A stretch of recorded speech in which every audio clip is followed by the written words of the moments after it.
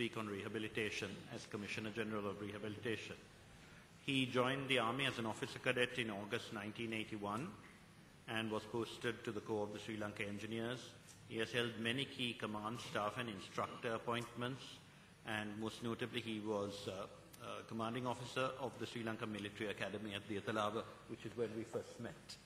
But apart from all his other work, he also served recently as Brigadier General Staff of Security Forces Headquarters Wani during the humanitarian operation, working directly with the current Army Commander, and they were responsible together with the competent authority for the initial receipt of the IDPs and the establishment of the facilities. He is now Commissioner General of Rehabilitation, and during his outstanding military career, he was decorated with 2 gallantry medals and the Deshaputra Wounded in Action Medal. He holds a master's degree and a Master of Science in War Studies from the National Defence University in Islamabad, as well as a Diploma in Personnel Management from the National Institute of Business Management of Sri Lanka. He is also a graduate of the War Course from National Defence University, Pakistan, and Staff Qualified Officer. General Ranasinghe.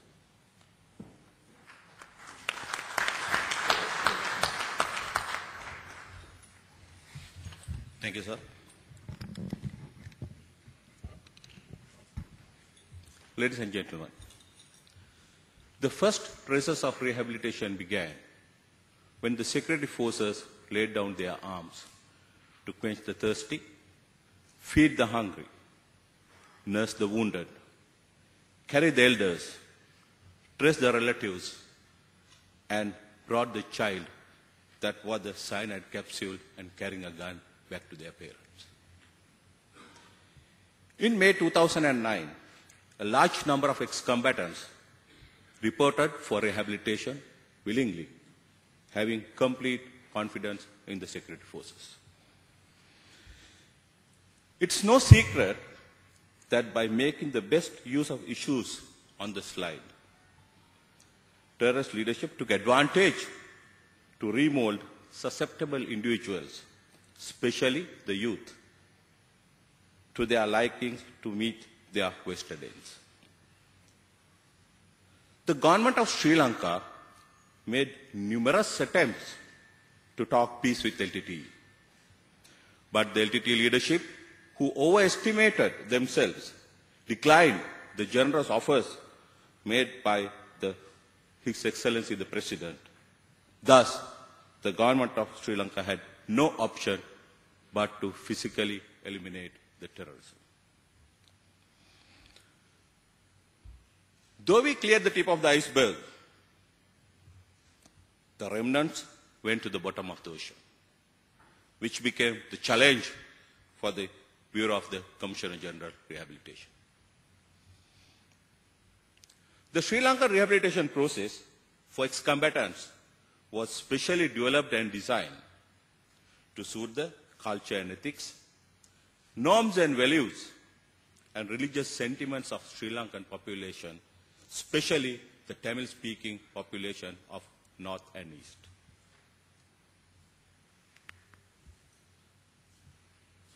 The goals of the Rehabilitation Action Plan is threefold.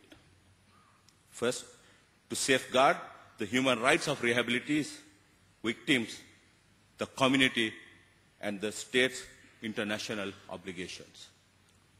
Two, to contribute towards sustainable peace, reconciliation, psychological and economical, and social cohesion.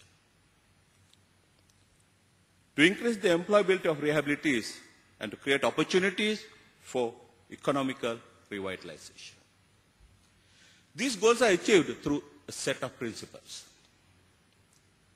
Safeguards to protect the rights and security of rehabilitees, victims, and the community.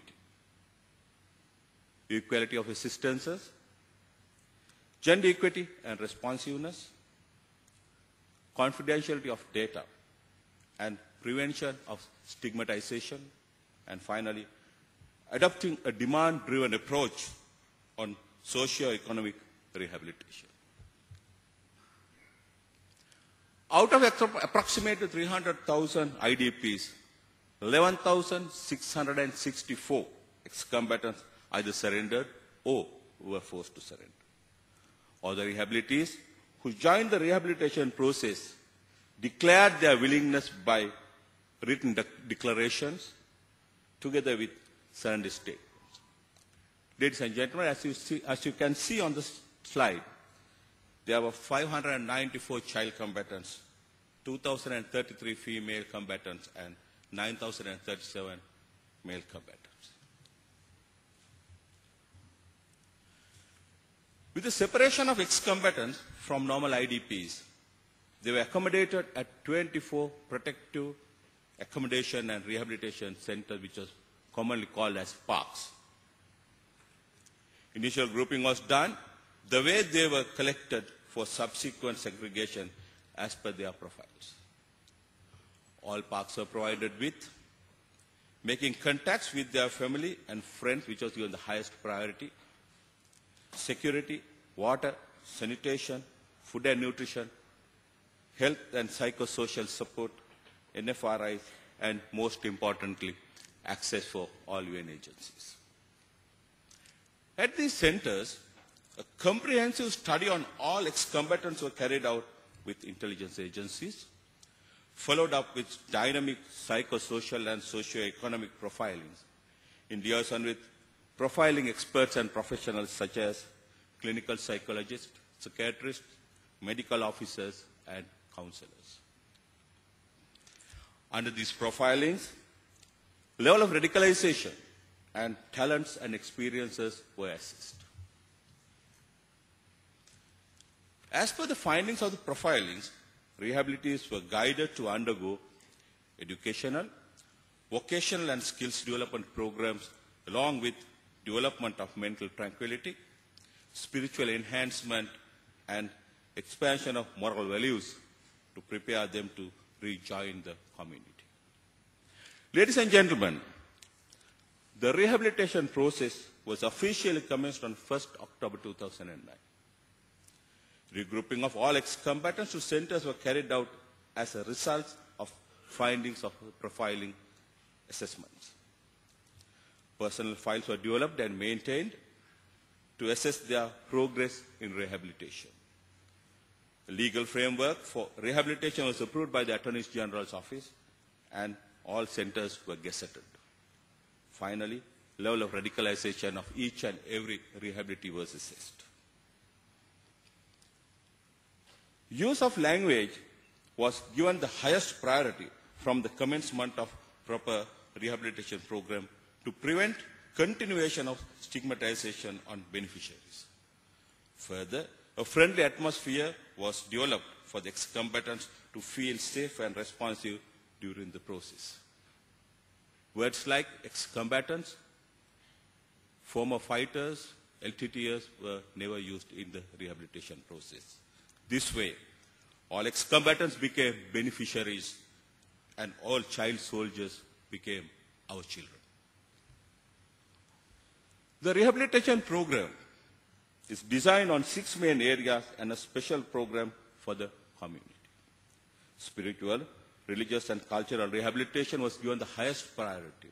It was not only the beneficiaries but the staff of the rehabilitation centers too involved in this religious, spiritual and cultural rehabilitation together with the rehabilitees as one team. Educational and vocational rehabilitation, including livelihood rehabilitation, went together. Social, community and family rehabilitation was given another priority. Large number of rehabilitees were given leave to attend their family functions, weddings, funerals, and there was not a single decision. Everyone came back. Psychological and creative therapies, and finally sports and extracurricular activities.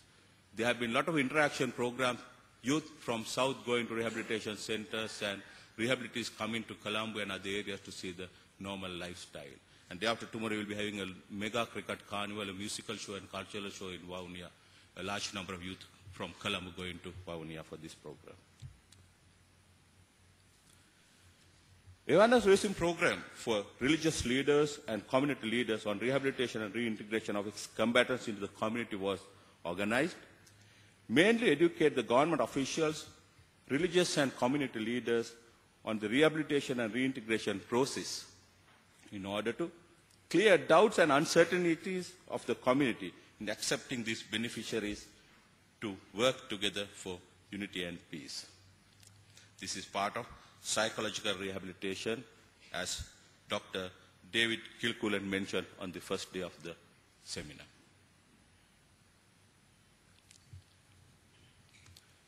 Ladies and gentlemen, Sri Lanka is the only country who reintegrated 70% of the ex-combatants back to the community with a mere 1.5 years time frame.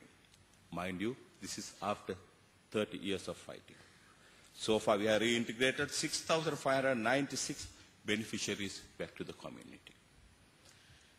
At present, there are 4,301 rehabilitees undergoing the rehabilitation at 9 centers. Government of Sri Lanka has spent over 150 million Sri Lankan rupees per month during the first year of rehabilitation. With the reintegration process and reduction in numbers, the amount started to decrease. But to maintain the present strength, still the government of Sri Lanka is spending approximately 64.5 million Sri Lankan rupees per month. The total expenditure for the first year was a staggering 1.8 billion Sri Lankan rupees, and for the second year it amounts to 774 million Sri Lankan rupees.